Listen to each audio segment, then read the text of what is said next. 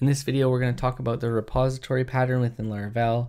And the way I think of repositories is as a data layer in our application. And it's a very flexible data layer because it can be consuming data from multiple different sources. And we can use this repository to do logic and also to get and set data on it. So whereas a model is only going to be a representation of a single table in the database, our repositories could have multiple different models injected into them, which they can use as dependencies. Our repositories could be fetching some data from a cache or from an API. So it's a very flexible data layer that we can use to do logic in and also to get and set data. So what you're looking at right now is my lead repository. It's called Eloquent Lead. The reason it's called Eloquent Lead is because it is having eloquent models injected to it.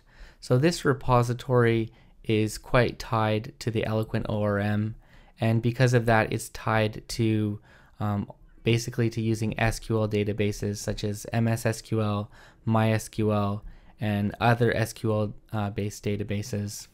So this repository is implementing the lead repo interface. If we go over to that, basically this interface is just defining two different methods that must be set on any implementing classes.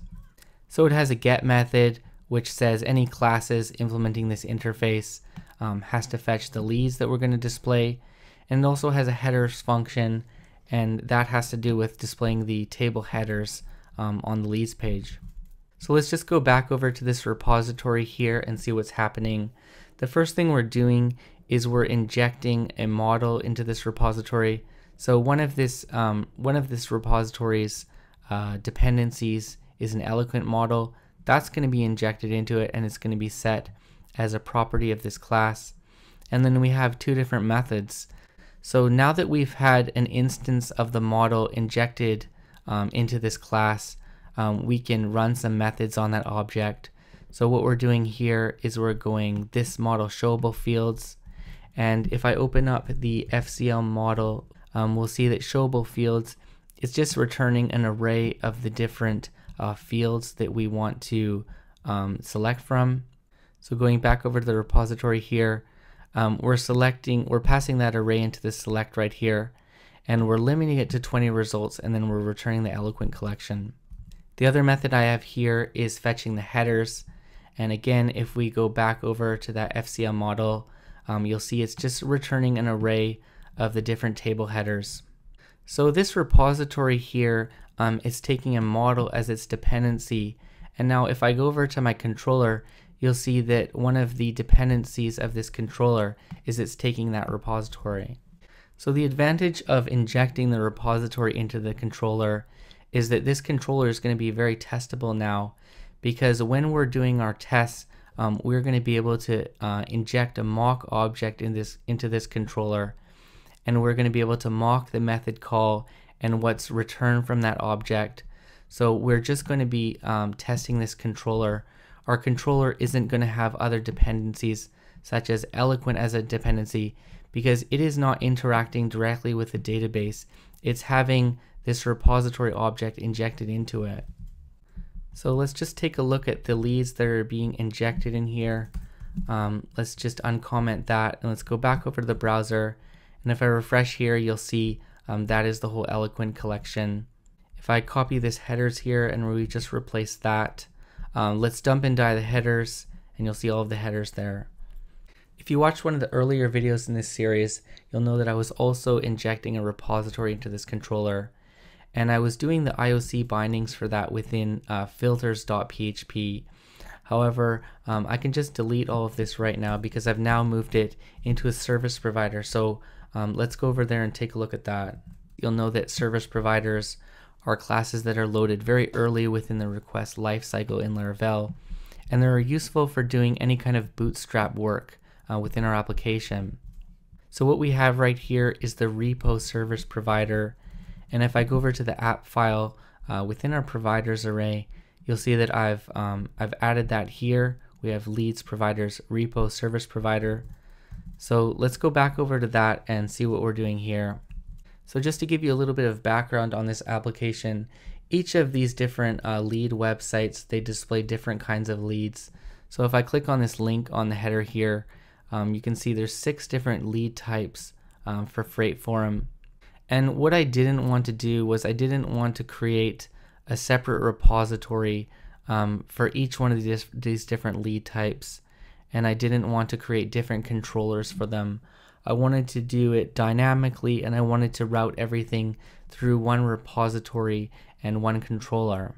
However, the one exception to that was the models. Each of the different lead types will have their own model. So basically what I chose to do was to have a little bit more complicated code within here because we're doing everything dynamically.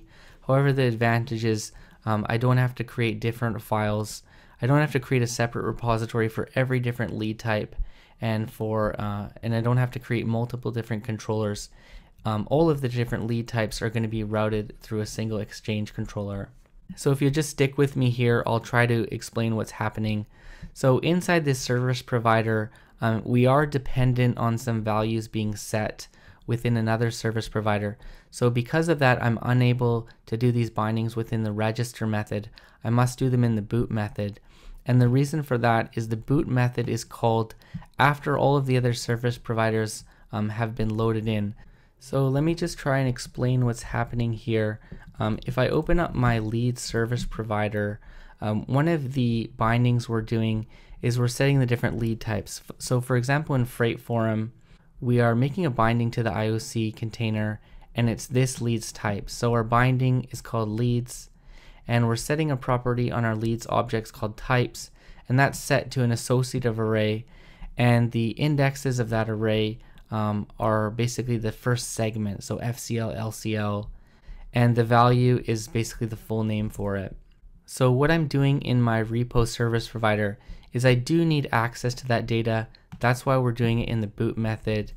And then I'm just checking if the request was one of those leads. So we're checking the first segment. So in the FCL's case, that will be /FCL.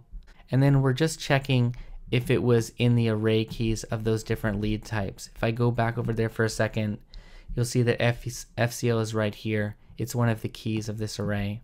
So if we have a match here, then we're going to go into the body of this if statement.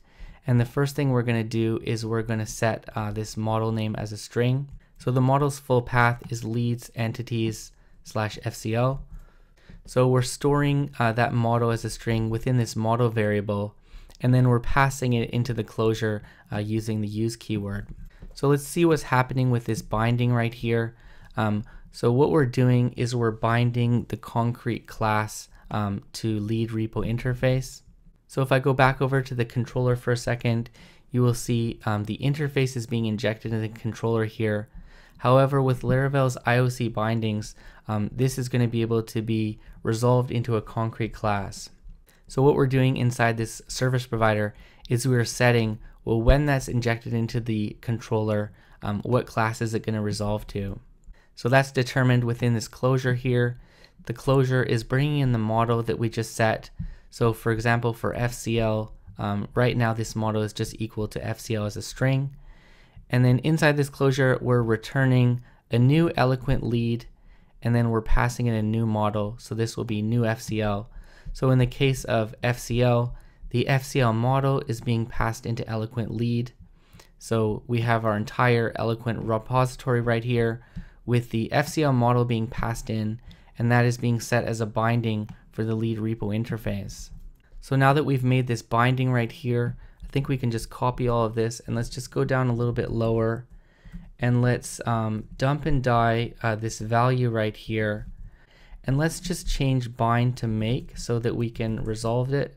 And let's go back over to the browser here and refresh, and you'll see what we have is the eloquent lead repository. So that you can see that we've successfully made our binding here. We've bound the repository to the interface. So whenever this gets injected into the controller, it is going to be instantiated object here, and we're going to be able to call all of these different methods within the index function, and then our site is going to resolve just fine. So remember that we had an interface injected into our controller, and this interface is going to be resolved into a concrete class. It's going to resolve to a repository, And I just want to show you the really flexible thing about using the repository pattern in Laravel is all we are going to need is we're going to just replace this binding within a new implementation. So here I just have another class which is called new CouchDB lead, and we're just sort of mocking a dependency right here. And CouchDB is a NoSQL database. So if I go over to the class I have right there, really we're not passing anything into the constructor. In this case, we're just passing in a string that says dependency. However, we are implementing the two different methods from the interface. Remember, in the lead repo interface, we have the get and the headers method. So those methods are both present here, and we're just returning couch leads and couch headers. So if I go over to the Exchange controller right here, so remember we've made this change now within the binding. We've commented out the Eloquent repository, and we're now using the CouchDB one. So if I go into the controller here, right now let's just start with the leads. So let's place that within the DD function, and we'll go over to the browser, and you'll see that that's outputting couch leads right now. And if we change this to the headers, let's just pass this in here and refresh. Now we're getting the headers. So really changing to a new implementation was as simple as just creating that new implementation and then replacing one line within our service provider here where we made the binding. So really the big advantage here is you can see that how decoupled our code is right now. So you can imagine some websites that are using PayPal as their payment provider, and then suppose they wanted to change to Stripe. I think most websites would have to change code in a lot of different places, and it might not even be possible depending on how coupled their code base is to the PayPal code. However, if you use this repository pattern and you're injecting interfaces into your controller, really all you're going to need to do is you're going to write that new implementation. So if you were using PayPal before, you would write the new Stripe implementation, and then you would just change a single line here within the binding, and you would go from PayPal to using Stripe. So I think the main advantages of using the repository pattern are that we're going to be able to introduce that extra data layer into our application. We're going to be able to inject dependencies into it, such as injecting our Eloquent models into it. And the result of that is our models are going to stay really clean. And the only things that I'm going to add to this model are things that directly relate to the table it represents. So I might put a few functions in here that directly relate to this table, and I'll also put things like the relationships that this table has with other tables, such as belongs to and has many. I will put those things into the model. However, a lot of the different logic with retrieving data from my application, that will all be done within the repository.